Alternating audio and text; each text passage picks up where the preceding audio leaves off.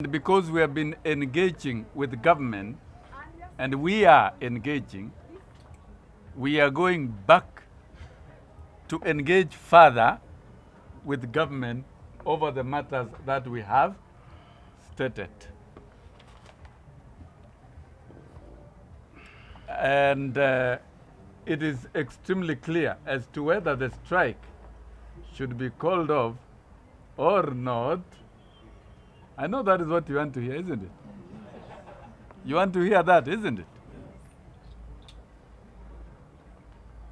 We have not yet reached that stage of deciding whether the strike would be called off or not.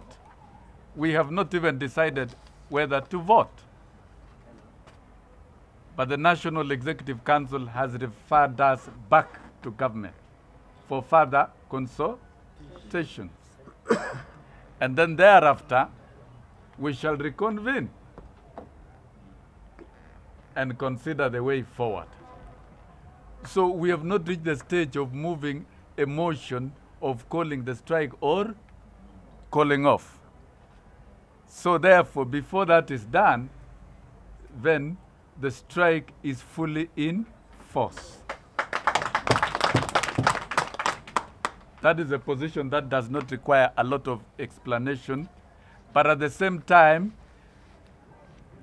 engagements are fully also in top gear. The National Executive Council has sat. I am under instructions to say